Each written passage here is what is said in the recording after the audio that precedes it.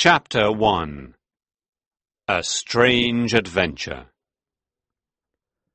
This is the story of a crime committed against a woman. I, Walter Hartright, drawing teacher, have asked several people to contribute narratives. Each narrator will describe what he saw with his own eyes, so that the narrative will be as truthful as possible, and the evidence will be presented as in a court of law. 1. Walter Hartright's narrative. One evening in July 1849, I went to see my mother and sister at their house on Hampstead Heath. My Italian friend Pesca was there, and he had good news for me.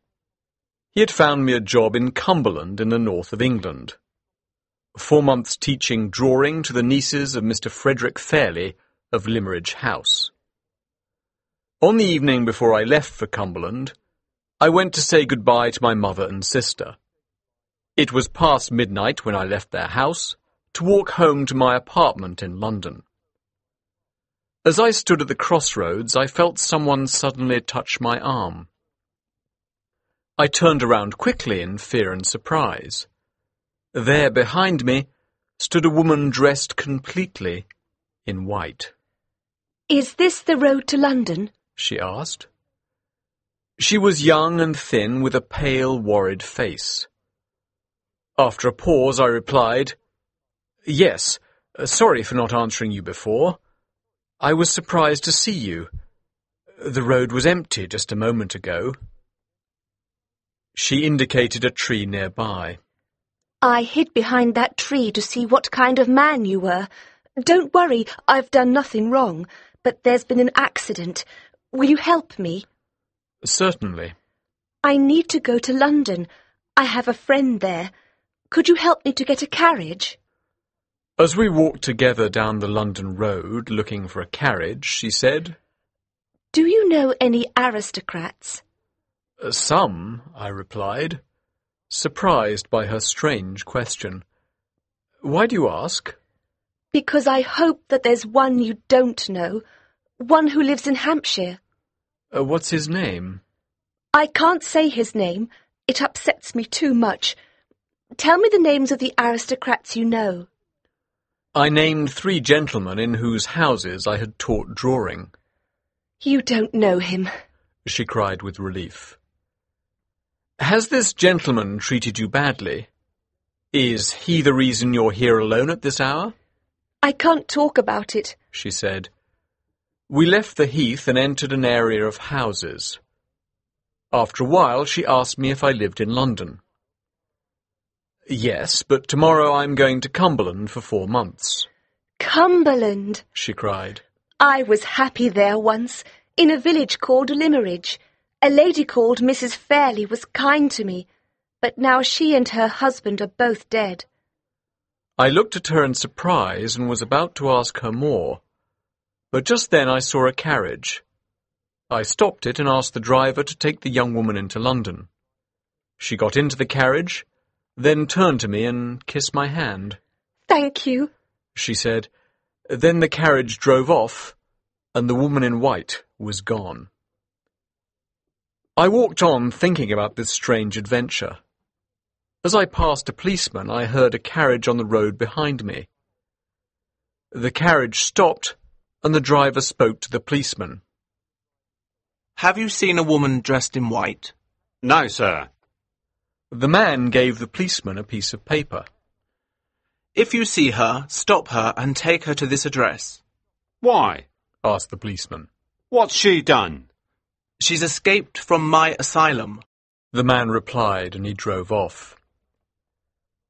Late the next evening, I arrived at Limmeridge House. Mr. Fairley and his nieces were already in bed. A servant gave me dinner and showed me to my room. The next morning I went down to breakfast at 9. The dining room was long with windows overlooking the sea. A lady was standing by a window at the far end of the room, looking out. She was tall and had a beautiful figure. She turned and walked gracefully towards me. "What will her face be like?" I asked myself as she got nearer. At first I noticed that she was dark, then that she was young, and finally, to my great surprise, that she was rather ugly. She had a large, strong, masculine jaw. Her expression was honest and intelligent, but it had none of the gentleness that is the greatest charm of a woman. Mr. Hartright? She asked, shaking my hand. I'm Marian Halcombe, one of your new students. I hope you won't be bored here. You'll have no men to talk to. Mr. Fairley never leaves his room. He's an invalid, or so he thinks. This morning, I'll be your only company for breakfast, since my sister Laura is in her room with a headache. Your life here will be very quiet. I hope you aren't the kind of person who's unhappy without adventures. Oh, no, I replied. I like a quiet life, and recently I had such an adventure that I don't want another one for years. As we ate breakfast side by side like two old friends, I told Miss Halcombe about the woman in white. She listened with interest and looked surprised when I told her the part about Mrs. Fairley. When I had finished, she said, Mrs. Fairley was my mother. She was married twice, once to my father, who was a poor man, and then to Mr. Philip Fairley, who was rich. My sister Laura is the daughter of her second marriage. My mother died, then Mr. Fairley died. His brother Frederick Fairley is Laura's guardian. Laura and I are very different. She's blonde, and I'm dark. She's beautiful, and I'm ugly. She's rich, and I'm poor. But even so, we love each other very much. When my mother came here, she started a school in the village. This woman in white was probably a student there. I wonder who she was. After breakfast, I went to see Mr. Frederick Fairley in his room. He was a weak, lazy hypochondriac who considered himself a man of artistic sensibility. I left his room with a feeling of relief and spent the morning looking forward to my meeting with Miss Laura Fairley. That afternoon I went for a walk with Miss Halcombe. In the garden we met her sister, Miss Fairley. She was a fair, delicate girl in a simple white dress. She looked at me with kind, honest and innocent blue eyes. She was the most beautiful woman I had ever seen. And yet there seemed to be something missing. I did not know what. Laura, said Miss Halcombe, you have your drawing book with you. You see, Mr. Hartright, she's the perfect student. She can't wait to begin her studies. No, I'm afraid to begin, said Laura gently. I know my drawings aren't good, and I'm afraid to show them to you. Well, said Miss Halcombe, I'm sure that Mr. Hartright will pay us compliments even if our drawings are horrible. I hope he won't pay me any compliments, said Miss Fairley.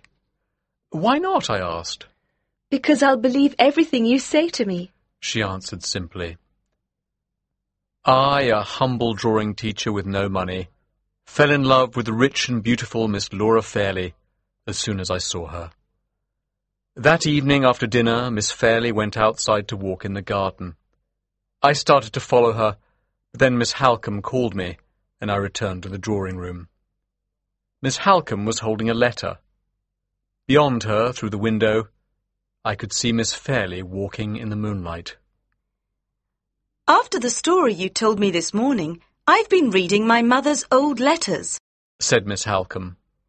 She wrote this to her second husband, Mr. Philip Fairley, when he was in London on business. Listen. There is a new student at the village school, a little girl called Anne Catherick. She has come to Limmeridge from Hampshire with her mother for a few weeks. Her mother is a respectable woman, but there is something mysterious about her. As Miss Halcombe read, I watched Miss Fairley walking in the garden. I like little Anne a lot. I noticed that she was slow in her studies, so I asked the doctor to examine her. He says that she'll get better. Her clothes were old, so I gave her some of Laura's white dresses. I told her that blonde girls look nice in white. She kissed my hand and said, "I'll always wear white. It'll help me to remember how kind you've been to me." Poor little soul. Miss Halcombe looked up from the letter. "The woman in white must be Anne Catherick," she said. Just then Miss Fairley passed by the window again. Her white dress shone in the moonlight. My heart beat fast. "Listen to the last sentences of the letter," said Miss Halcombe. "The other reason I like Anne is that she looks very much like Laura. She isn't as pretty, but her hair, eyes and figure are exactly like Laura's." I stood up quickly, feeling the same sudden fear I had felt when that hand touched my arm at the lonely crossroads. There stood Miss Fairley, alone outside in the moonlight, looking exactly like the woman in white. I suddenly realized that the something missing was this: my realization of the disturbing similarity between the fugitive from the asylum and my student at Limmeridge House. Chapter 2. The Aristocrat from Hampshire. 2. Walter Hartright's narrative continued. The days and weeks at Limmeridge House passed so quickly. What a happy time that was. I spent every day in the company of two excellent ladies. Marian Halcombe became my good friend, and Laura Fairley was my secret love. The touch of her fingers or the sweet smell of her hair made my heart beat fast. A drawing teacher must spend his life in the company of beautiful women who can never be his. I had always known this, and I had never before felt anything more than a teacher's interest in my students. But with Laura it was different. One day, when I had been at Limmeridge for 3 months, Miss Halcombe asked me to walk with her in the garden. "I know your secret," she said. "You're in love with my sister. I don't blame you. I feel sorry for you, because your love is hopeless. I know you haven't told Laura that you love her. You've behaved honourably.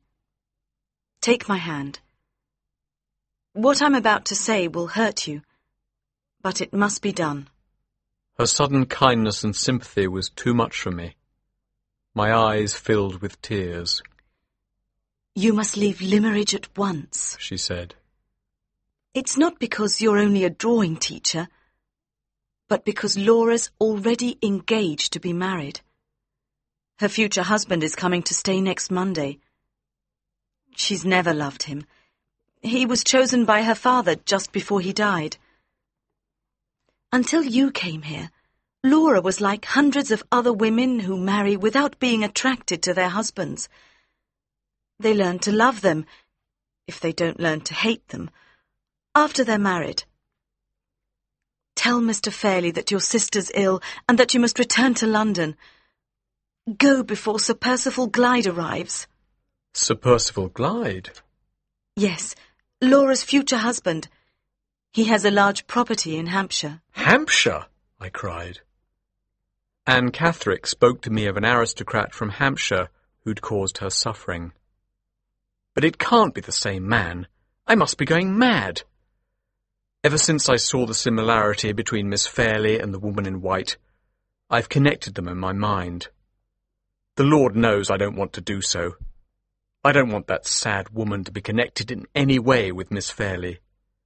Will you please ask Sir Percival Glyde if he knows Anne Catherick?" Miss Halcombe looked surprised. "I've never heard anything bad about Sir Percival," she said. "But yes, I'll ask our lawyer, Mr. Gilmore, to ask Sir Percival about it." The next day I returned to London. My narrative ends here, at the end of the happiest period in my life. 3. Vincent Gilmore's narrative. I, Vincent Gilmore, am Laura Fairley's lawyer. I arrived at Limmeridge House on the 2nd of November. I had dinner with Miss Halcombe, Miss Fairley, and Mr. Hartright, their drawing teacher. They all seemed sad. The next morning, Mr. Hartright left for London. After lunch, Miss Halcombe told me about Mr. Hartright's adventure on Hampstead Heath and her mother's letter describing Anne Catherick. She explained Mr. Hartright's concern that Sir Percival Glyde might be the aristocrat the woman in white had talked about. She also showed me an anonymous letter that her sister had received that morning. Dear Miss Fairley, I hear that you are going to marry Sir Percival Glyde. Do not do it. He is an evil man. Please believe me. Your mother was very kind to me, so you and your happiness are important to me. I made a copy of the letter and sent it to Sir Percival's lawyer, asking for an explanation. On Monday, Sir Percival arrived at Limmeridge House. He is a charming man of about 45 years old. He treated Miss Halcombe like an old friend, was polite and friendly to me, and treated Miss Fairley with tenderness and respect. He was obviously concerned about her pale face and sad expression. Miss Fairley seemed to be uncomfortable in his company, and left us soon after dinner. Sir Percival then turned to Miss Halcombe and said, My lawyer sent me the copy of that letter. I'm not surprised that it made you worry, but I can explain everything. His manner was open and honest. He told us that Mrs. Catherick, Anne's mother, had been a servant in his family for many years before leaving to get married. Years later, Sir Percival heard that her husband had abandoned her, and her daughter was mentally disturbed. He wanted to do something to help the poor woman. Mrs. Catherick told him that she wanted to put Anne in a private asylum, but she did not have enough money. Sir Percival offered to pay. Years later, when Anne discovered this, she considered him responsible and developed a passionate hatred for him. This explanation seemed satisfactory to me, but Miss Halcombe still looked concerned. Please, Miss Halcombe, said Sir Percival, write to Mrs. Catherick and ask her to confirm my explanation. Miss Halcombe wrote a brief letter. Sir Percival wrote the address on the envelope, and a servant posted it. 2 days later, Miss Halcombe received a reply. Madam, my daughter was put into a private asylum with my knowledge and approval. Sir Percival Glyde very kindly paid for the asylum, and I thank him for that. Yours truly, Jane Catherick, Anne's mother. On my last day at Limmeridge House, I talked to Miss Fairley, explaining the details of her father's will. Next March, on your 21st birthday, you'll inherit £30,000. If you die before your Aunt Eleanor, Madame Fosco, she'll inherit £10,000 of that money. You must now write a will saying who you wish to leave the other £20,000 to when you die. Can I leave it to Marion? Asked Miss Fairley. All of it? Is there no one else you wish to include in your will? Yes, there is someone, she said in a trembling voice, and she burst into tears. Don't cry, my dear, I said. We'll discuss the details another time, when you're feeling better. I returned to London and wrote Laura Fairley's marriage settlement. Her father had been my good friend, and his daughter was like a daughter to me. I wanted to make the best marriage settlement I could in order to protect her interests. If Laura Fairley dies, I wrote, the £20,000 will be left according to her will. That evening, I sent the settlement to Sir Percival's lawyer. The next day, it was returned to me. In the margin, by my statement about the £20,000, the lawyer had written, No, if Laura Fairley dies, Sir Percival will inherit the £20,000. I knew that Sir Percival had many debts. This worried me, so I wrote to Mr. Frederick Fairley and explained the situation. I told him not to sign the settlement unless the part about the £20,000 remained as I had first written it. The next day, I received his reply.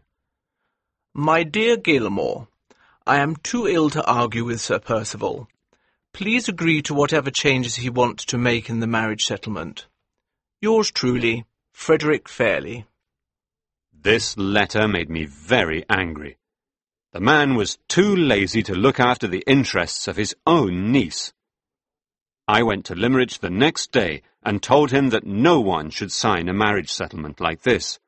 It gave the husband a large financial interest in the death of his wife. But Mr. Fairley did not want to listen. He closed his eyes and asked me to leave him in peace.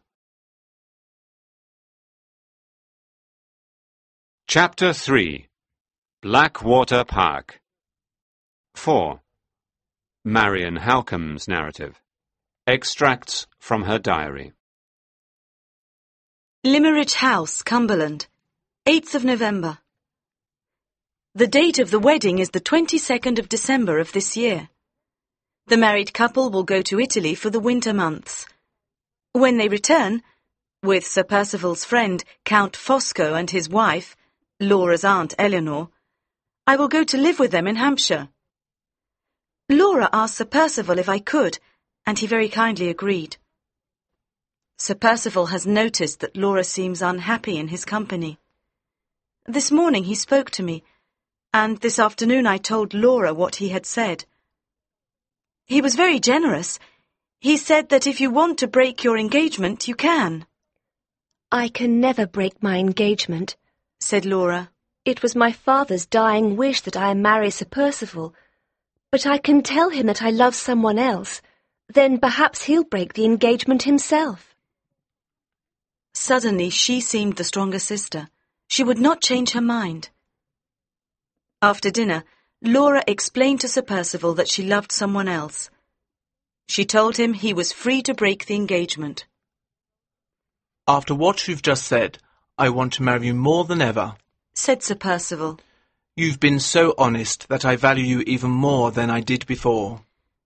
Laura's eyes filled with tears. If you insist on our marriage, I'll be your faithful wife, she said. But I'll never love you. I'll be satisfied with that, he said gently, and left the room. After he had gone, Laura gave me a book of drawings that Mr. Hartright had given her. Marian, you must keep it now, she said. If I die, please tell Walter that I loved him. Then she put her head on my shoulder and burst into tears. Sir Percival is a good-looking, charming and friendly man. His actions towards Anne Catherick and her mother have been generous. I cannot even blame him for not breaking his engagement this evening.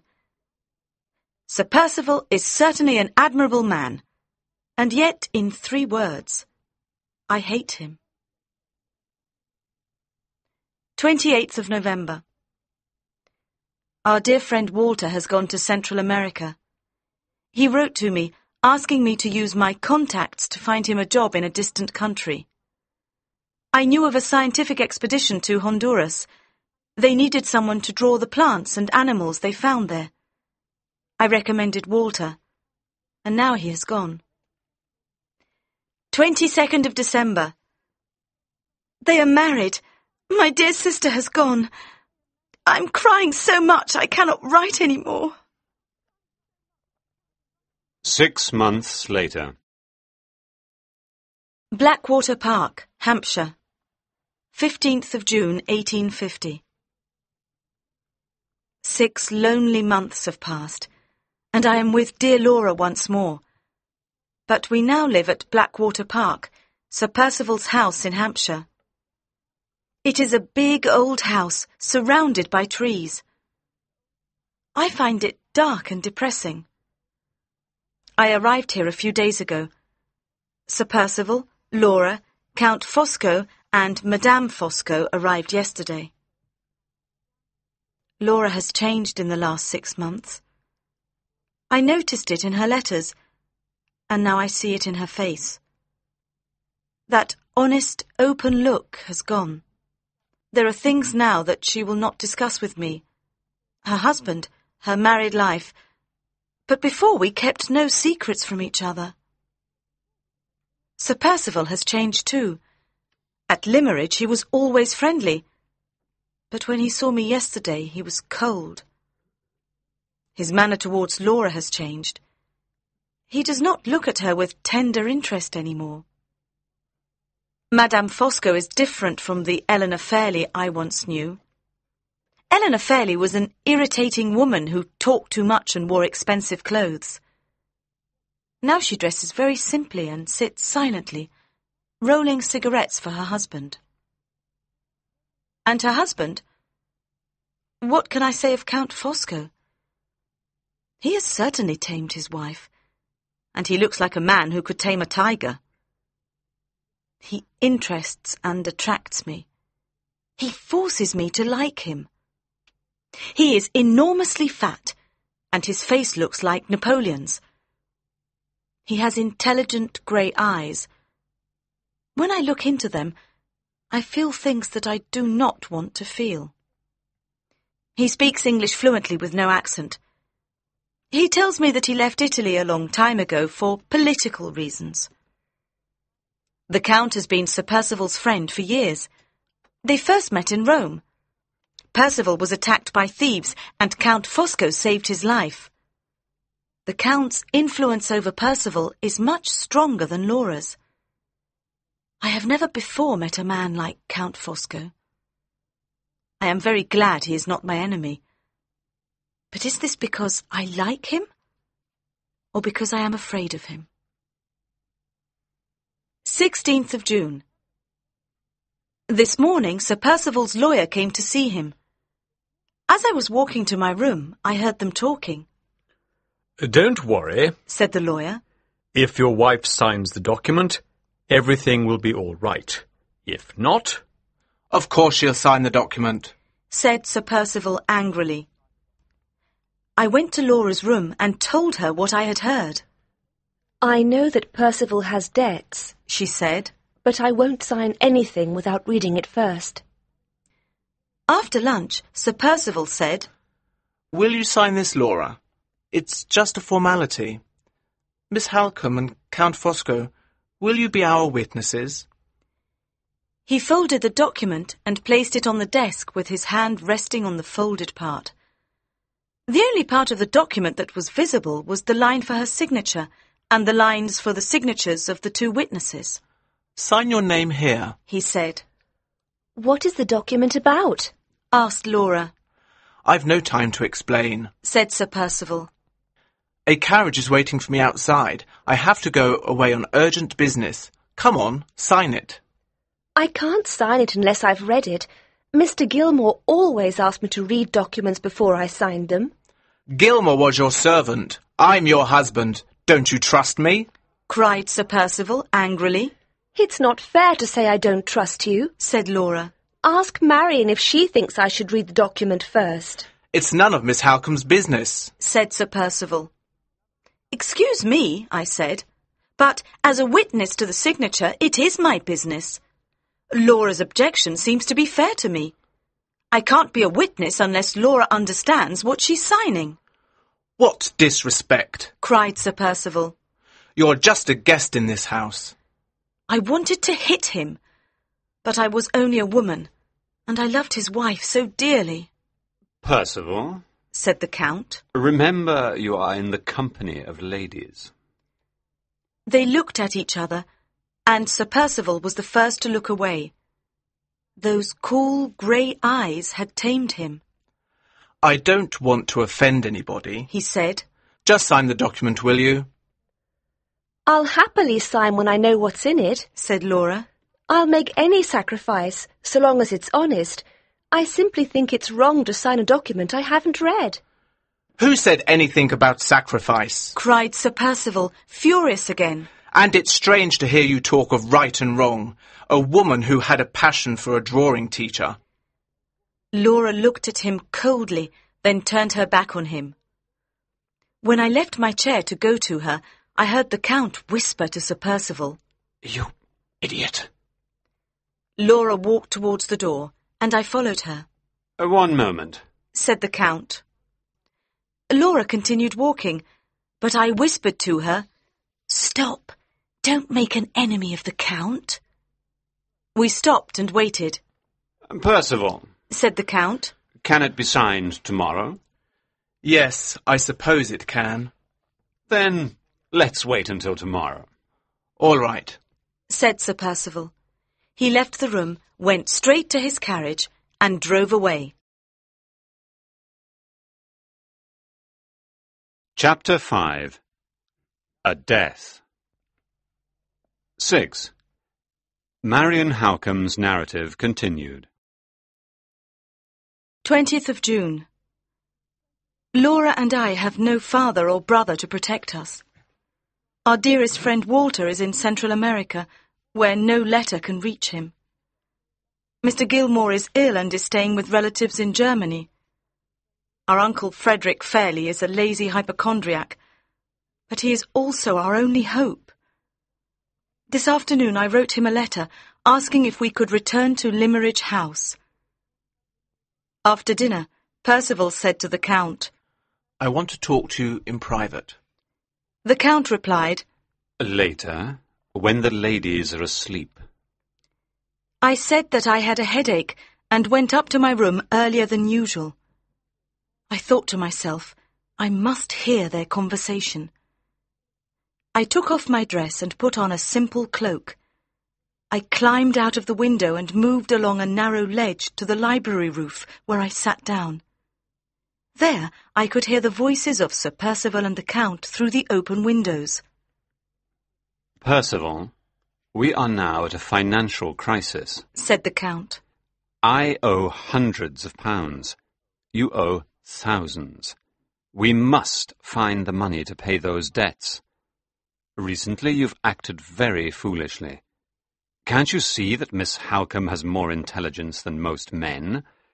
She is a noble creature, full of strength and courage, and she'll use it all to protect that foolish little wife of yours. Now, explain to me about your wife's money. Sir Percival said, It's very simple. While my wife lives, I get £3,000 a year, but that's not enough to pay my debts. And if she dies? Asked the Count. If she dies without children, I'll get £20,000. Ah, said the Count. the rain has come at last. He was right. Up on the roof I was getting wet, but I had to hear their conversation to the end. Do you love your wife, Percival? Asked the Count. What a question! If she dies, you get £20,000. Yes, and your wife gets £10,000. Cried Sir Percival. Don't forget that. Anyway, the money isn't my only problem. I have a secret. Don't tell me the secret. Just tell me who knows it. My wife knows it, and a drawing teacher called Walter Hartright knows it. I know that Hartright's left the country. He's in love with my wife, and she loves him too. Anyway, the important thing is that they know the secret. Anne Catherick knows it, and she hates me. I'm sure she told them. I've tried to find her, but I can't. What does she look like? Asked the Count. I saw a woman by the lake, but I only saw her from behind.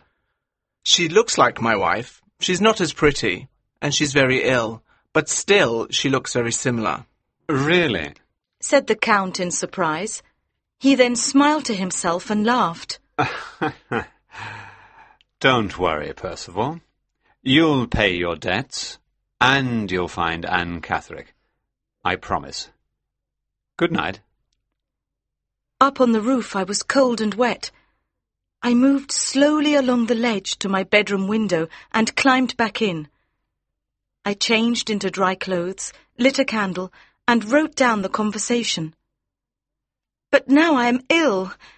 I have a fever.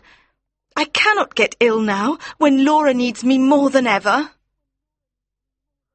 Note: here the diary becomes impossible to read. On the next page another entry appears, but it is in a man's handwriting. Postscript by a sincere friend. The illness of the excellent Miss Halcombe has given me the opportunity to read this interesting diary. There are hundreds of pages here, and I have read them all with pleasure. I admire Marion greatly. Her intellect, graceful style, and courage. The description of my own character is brilliant. I'm sorry that our interests are opposed. And even though they are opposed, and even though I will be victorious, I want Miss Halcombe to know how much I admire her diary, and that nothing in it contributed to my victory and her failure. Fosco. 7. Eliza Mickelson's narrative. I am the housekeeper at Blackwater Park, and I took care of Miss Halcombe when she was ill. During that time, Lady Glyde was so worried about her sister that she herself became ill and stayed in her room. One day, Sir Percival called me into his study and said, I plan to leave Blackwater Park. As soon as Miss Halcombe and my wife are well enough, they'll go to stay with their uncle in Cumberland. Count Fosco and the Countess will soon go to their new house in London, and I'll go to Paris. Send away all the servants tomorrow. You'll stay to manage the house while I'm away. The Count spent his days by the lake. I have no idea why. The next day, when the Count returned from the lake, I heard Sir Percival ask him, Did you find her? The Count did not reply, but he smiled. The next day was my day off. When I returned, Sir Percival told me that Count Fosco and the Countess had left for London. I then went to Lady Glyde's room to see how she was. She was still weak and depressed, and she asked me to take her to her sister's room. As we walked along the corridor, Sir Percival came up the stairs and said, She's not there. She went to London with Count Fosco and the Countess. Then she'll go to your uncle in Cumberland. That's impossible, cried Lady Glyde. She didn't tell me she was going or say goodbye. I must go to her immediately. You must wait till tomorrow, said Sir Percival. I'll write to Fosco. He'll meet you at the station and take you to his house. Lady Glyde began to shake. I don't want to sleep in London, she said. You must. The journey from here to Cumberland is too long to do in one day. Lady Glyde was ready to leave the next morning. I took her to the station. When we got there, she suddenly seemed frightened. I don't want to go alone, she said. You've been very kind to my sister and me. Thank you. She looked so lonely as she said those words that my eyes filled with tears. Goodbye, my lady, I called as the train moved off. When I returned to Blackwater Park, Sir Percival said to me, Go and see if Miss Halcombe is all right. She's in the guest room on the second floor. Miss Halcombe? I cried. Yes, said Sir Percival. I had to lie to Lady Glyde. You heard the doctor say that she needed fresh air. The only way to make her go to Cumberland was to tell her that her sister had already gone. It was done with the best of intentions. Sir Percival, I said firmly, I can't work here any more. I'll stay until Miss Halcombe is well enough to leave, but then I must go. That night Sir Percival left Blackwater Park. I never saw him again, and I hope I never will. 8. The Cook's Narrative. I am the cook at Count Fosco's house in London. When the Count and Countess arrived from the countryside, they brought a guest with them, the Countess's niece, Lady Glyde. She was a pretty blonde lady with blue eyes, but she looked very weak. The day she arrived, she became very ill. Dr. Goodrick examined her and said, This is a serious case of heart disease. Lady Glyde won't live much longer. The next day she died. Dr. Goodrick registered the death, and my mistress made all the arrangements for the funeral. The dead lady's husband was out of the country, so my mistress arranged for the lady to be buried in her hometown in Cumberland, in the same grave as her mother.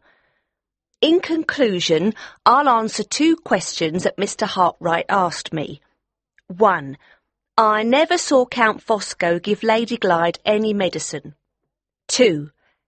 He was never alone in the room with her. 9. The Doctor's Narrative. I certify that Lady Glyde, aged 21, died on the 25th of July, 1850, at 5 Forest Road, London. The cause of death was heart disease. Signed, Dr. Alfred Goodrick. 10. The Gravestone's Narrative. Here lies Laura, Lady Glyde, wife of Sir Percival Glyde, born 27th of March 1829, married 22nd of December 1849, died 25th of July 1850. Chapter 6. Sir Percival's Secret. 11. Walter Hartright's Narrative. On the 13th of October 1850, I returned to England. I still loved Laura, but I knew I had to live without her. First I went to my mother's house. When she met me, she told me, very gently, that my love was dead. In the deepest misery, I went to Limmeridge to see her grave. The countryside and the sea reminded me of the happy months we had spent together. I went to Mrs. Fairley's grave. There was a new inscription written on it. Here lies Laura, Lady Glyde. In the near distance I saw two women with veils over their faces. When they saw me, one lifted up her veil. It was Miss Halcombe, her face sadly changed by suffering and sadness. The other woman walked towards me. I looked at her closely. She stopped in front of me and lifted up her veil. Standing before me, beside her own grave, was Laura, Lady Glyde. I cannot describe my feelings of shock and joy at that moment. Miss Halcombe said, "Walter, we must all go to London immediately. We're probably being followed." On the train, Miss Halcombe told me everything that had happened since she last wrote to me. "When I woke up from my illness," she said, "I found myself in a strange room. Mrs. Mickelson told me that Laura had gone to London, where she'd become ill and died. This terrible news made me ill again, and I was unable to leave that house for another 3 weeks. I then went to London to see Mr. Gilmore's partner, Mr. Curl. I told him I was suspicious about the circumstances of Laura's death. Mr. Curl investigated and told me that he saw nothing suspicious. I then went to Limmeridge and saw my uncle. He told me that Count Fosco had accompanied the body from London and had gone to the funeral, which my uncle himself had been too ill to go to. The Count had left a letter for my uncle, telling him that Anne Catherick was back in the asylum, but she now believed that she was Lady Glyde. I left Limmeridge and went to the asylum. I explained who I was and asked to see Anne. Imagine my feelings, Walter, when I saw my dear sister there in the asylum, and that everyone believed she was Anne Catherick. I gave the nurse £100 to help Laura escape. We came to Limmeridge and explained everything to my uncle, but he said that I was a fool. He doesn't recognise his own niece. He's sure that she's Anne Catherick." Laura had certainly changed. Her face was pale and thin, and her long suffering in the asylum had affected her mind, so that her expression was vague and her memory confused. Now the similarity between Laura and Anne Catherick was stronger than ever. Because of our great love for her, Miss Halcombe and I had recognised her immediately. But the Count's letter had influenced Mr. Fairley, and even the servants at Limmeridge House had not recognised her. I found 2 apartments in the same house in London. I took one, using a false name, and Marian and Laura lived in the other under the same name. I said they were my sisters. I spent my days drawing and selling my work at nearby shops. Marian cooked and cleaned for us. My one hope now was to prove Laura's identity, but Mr. Curl, having heard the whole story, said that it would be impossible. When I left his office, he gave me a letter to give to Marian. In the street, I noticed 2 men following me. I got in a cab and escaped from them. At home, I gave the letter to Marian. It was from Count Fosco. This was the letter. I write, magnificent Marian, to console you. Fear nothing. No one will follow you, or your lovely companion, if you leave us in peace. If Mr. Hartright returns to England, do not contact him. Be happy, dear lady, with what you have. F. The only signature was an F at the bottom of the page. Marian, I said, we must bring them to justice. We must give Laura back her true identity. Mr. Curl says we can't prove that she is Lady Glyde, so we must force one of them to confess it. The Count has no weak point that we know of, but Sir Percival does. The secret! Cried Marian. But we don't know it. Anne's mother, Mrs. Catherick, knows it, I said, and I'll find out what it is. Then I can use the secret to force Sir Percival to tell the truth about Laura. The next day I went to Mrs. Catherick's house in the village by Blackwater Park. Mrs. Catherick was a hard-looking woman dressed in black. Say what you've come to say, and then leave, she said in a cold, aggressive voice. I've come to tell you that your daughter is dead. How do you know? She asked indifferently. I can't tell you, but it's true, I said. Sir Percival Glyde was involved in your daughter's death and has committed a crime against someone I love. I know that he's your enemy as well as mine. I know that you know his secret. Tell me his secret and we'll both get our revenge. He has used you, he, a rich man from an aristocratic family. Oh, yes, she cried sarcastically. A very aristocratic family, especially on his mother's side. She stopped speaking suddenly, as if she had said something she did not mean to say. So, Sir Percival's secret was something to do with his mother. Mrs. Catherick said no more. When I left her house, I saw two men following me, but I did not care. I went to the village church and spoke to the parish clerk.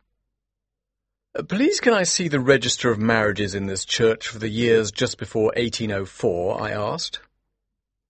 I followed the parish clerk into the vestry, a small building attached to the church. The room was full of old papers. The parish clerk took a register from a shelf. Those registers are full of important documents, I said. Surely they should be kept more safely.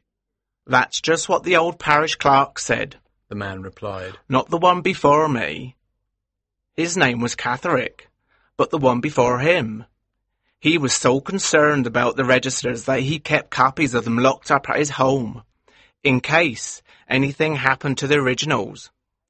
Every day he copied down the births, marriages and deaths recorded that day. Here's the register for 1804 and the one for 1803, sir.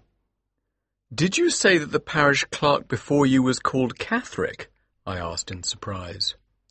Yes, sir. Well, I'll leave you to look at the registers.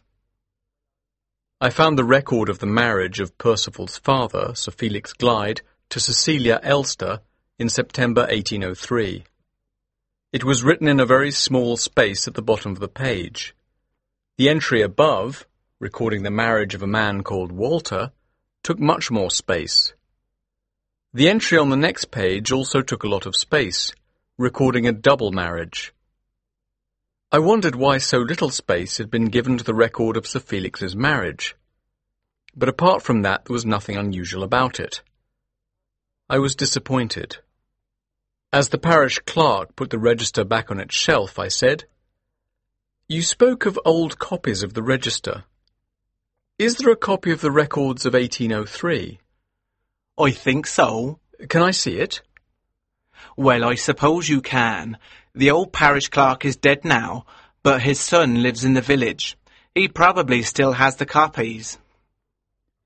I went to the house of the old parish clerk's son and asked if I could see his father's copy of the register for 1803. He let me in and brought me the heavy book. I found the record of the marriage of the man called Walter, but the space at the bottom of the page was empty. On the next page was the record of the double marriage. The copy had no record of Percival's father's marriage. I realized that the record in the original register must be a forgery, added in years afterwards. The truth was that Percival's father had never married Percival's mother. I knew I had to get the original. It was not safe in the vestry, and it was the only evidence of Sir Percival Glyde's secret, that he has no right to his title and his property. As I ran back towards the church, I saw flames against the evening sky. The vestry was on fire. I heard the sound of a man crying for help. A crowd of people had gathered. "Someone's inside," I cried. "Who is it?" A man close to me said, "It's my master, Sir Percival Glyde." For a long time I had felt nothing but hatred for Sir Percival, but I could not watch as he burnt to death in the vestry. I saw a window on the roof. Quickly I climbed onto the wall beside the vestry, then onto the roof. Perhaps he could escape through the window. I broke the glass, but then the flames jumped out of the open space. Just then the fire engine arrived. Firemen broke down the door and went in. They came out carrying the dead body of Sir Percival Glyde. Chapter 7. Mrs. Catherwick's Story. 12. Walter Hartright's narrative continued. At the inquest the next day, the parish clerk said that the key to the vestry had gone missing just before the fire. Perhaps somebody had stolen it. Nobody could understand why Sir Percival had been in the vestry. The inquest concluded that Sir Percival's death was an accident. He had probably taken a candle with him into the vestry, because by then it was dark. The vestry was full of dry papers. Somehow they had caught fire, and Sir Percival could not get to the door.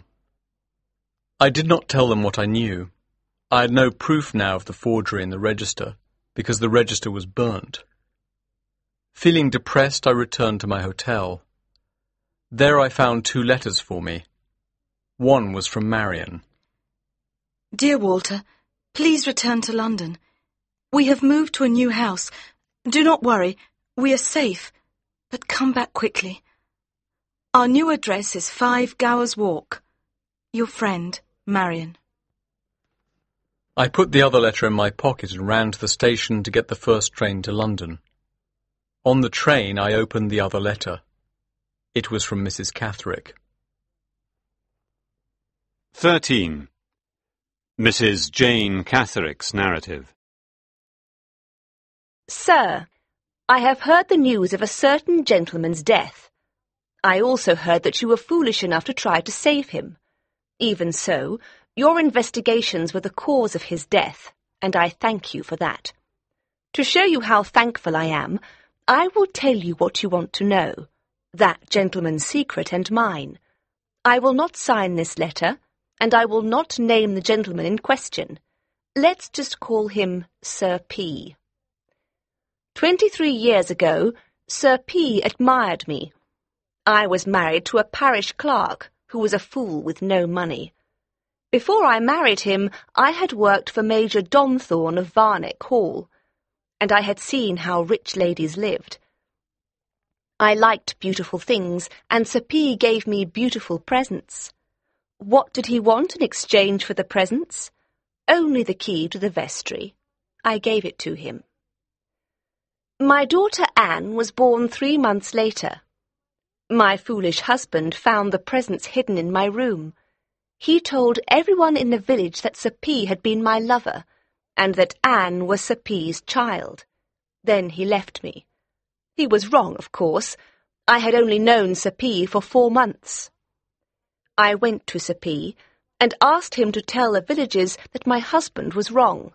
He laughed at me. He then told me what he had done to the register, and he explained what the law does to people who commit that crime. By giving me the key to the vestry, you became my partner in the forgery, he said. If the police find out, they'll put you in prison for years. Then he said, You've been very helpful to me, so now I'll help you. I'll send you money every month on 2 conditions. You must keep the secret and never tell anyone. in your own interest as well as mine, and you must never leave the village. He knew that none of the village women spoke to me because they thought I had lost my virtue. He knew his secret was now safe, so he explained it all to me. His mother was already married when his father, Sir F., met her.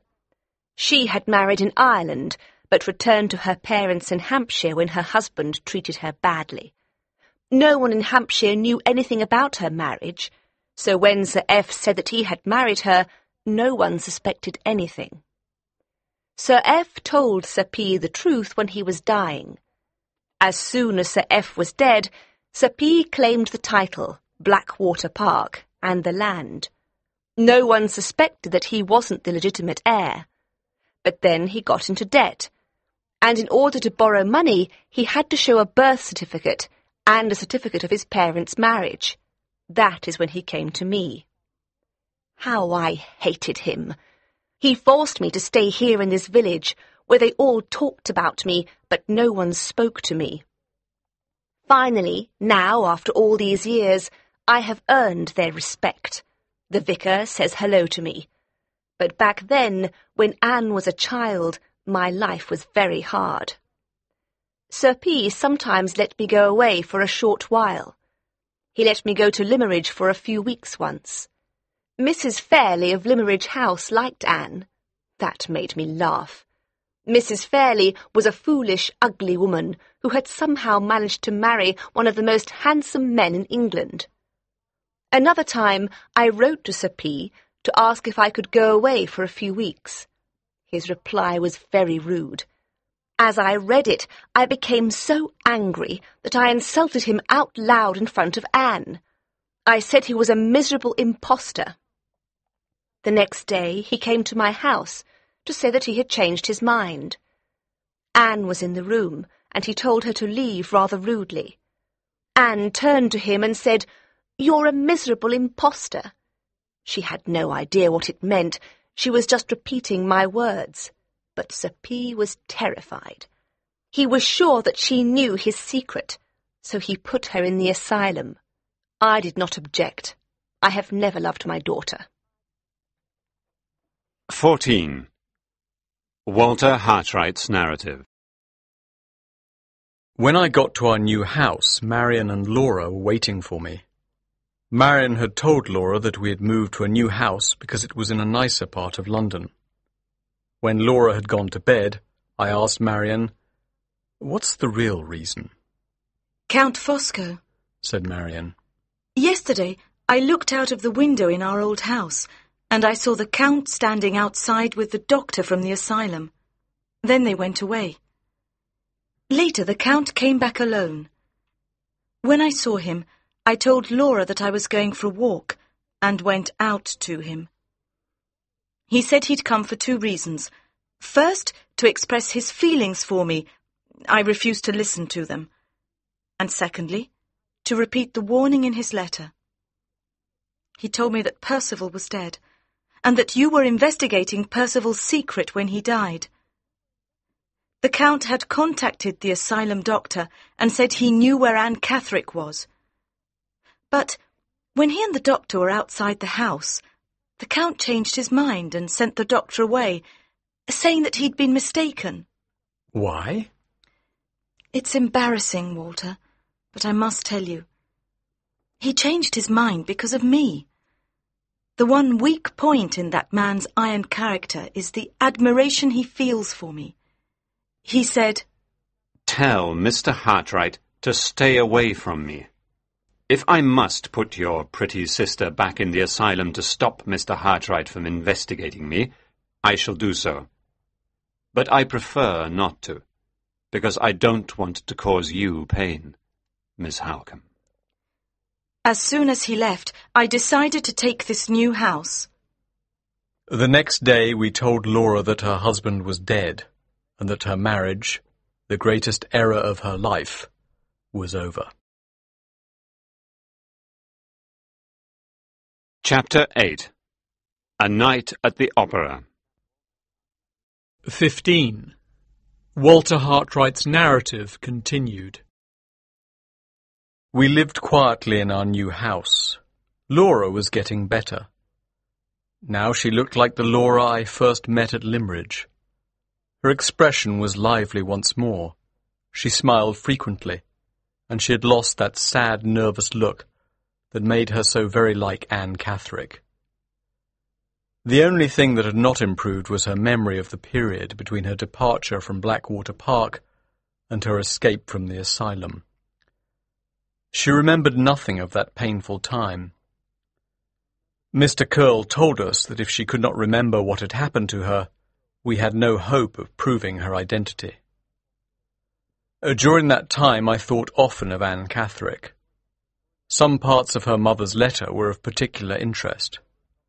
I had certain suspicions, so I wrote a letter to Mrs. Catherick's old employer, Major Donthorne of Varneck Hall. I asked him some questions about the time when Anne Catherick's mother had worked at his house. This is the reply I received. Dear Mr. Hartright, in answer to your questions, I never met Sir Percival Glyde, and he certainly never came to Varneck Hall. Mr. Philip Fairley, however, was a frequent visitor here, and yes, he was here in September 1826.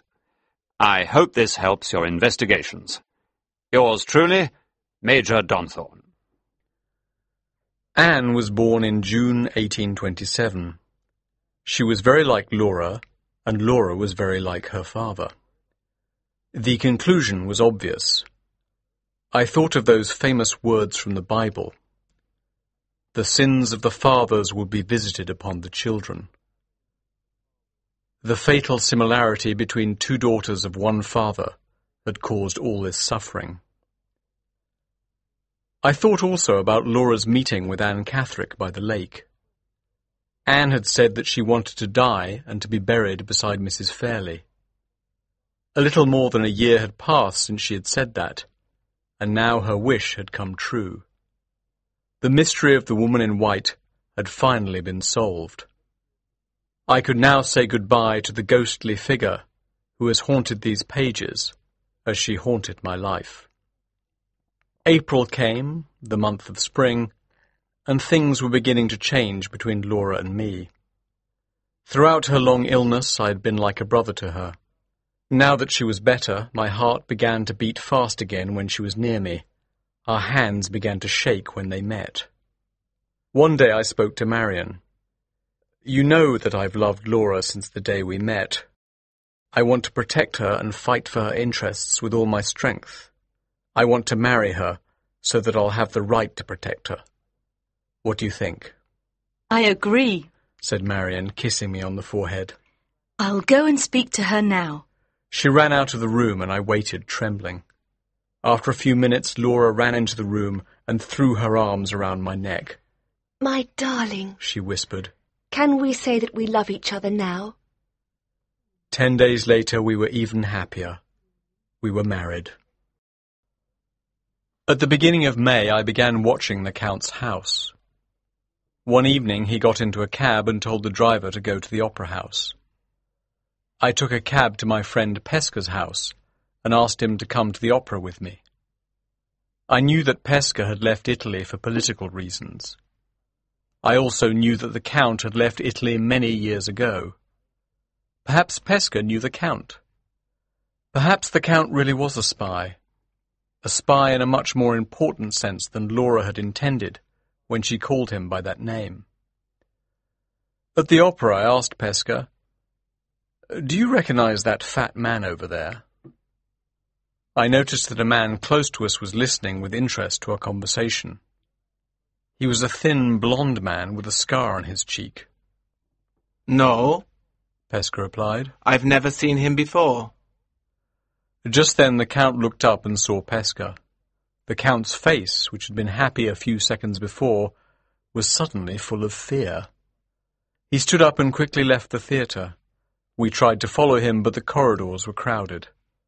I noticed that the man with the scar on his cheek ran through the crowd and followed Fosco out of the theatre. We went to Pesca's apartment. "My dear friend," I said, "I know you left Italy for political reasons. You told me long ago that you couldn't explain them to me, but this is an emergency. Please help me if you can. You say you don't recognize that man, but he recognizes you, and he's afraid of you. Can you explain why? Pesca got up and walked around the room nervously. After a few minutes of intense thought, he sat down again and said, "What I'm going to tell you now is a secret, and I could be killed for telling it to you. When I was young, I joined a secret political association in Italy called the Brotherhood. The aim of the Brotherhood is to stop the abuse of power and to maintain the rights of the people. Members murder people who abuse their power. Anyone who joins the Brotherhood must stay in it for his lifetime. Anyone who betrays the Brotherhood will be killed by another member. When I was young, I had passionate political beliefs. Now I'm older, I want to leave the Brotherhood, but I can't. That's why I left Italy and came to live in England as a teacher. Here, I'm of no use to the Brotherhood. Each member of the Brotherhood has a scar like this one on his arm." Pesca rolled up his sleeve and showed me a small red scar. "I was a leader before I left Italy. This man recognizes me, but I don't recognize him. I haven't changed much over the years, but perhaps this man has. Perhaps he wasn't always so fat. Perhaps he had a beard or different-colored hair. One thing is clear. He looked afraid when he saw me. So, he has probably betrayed the Brotherhood. He probably thinks I'm following him so that I can kill him. Listen, Walter, I don't want to have to kill this man. Please tell me nothing about him. If I discover that he has betrayed the Brotherhood, I'll have to act."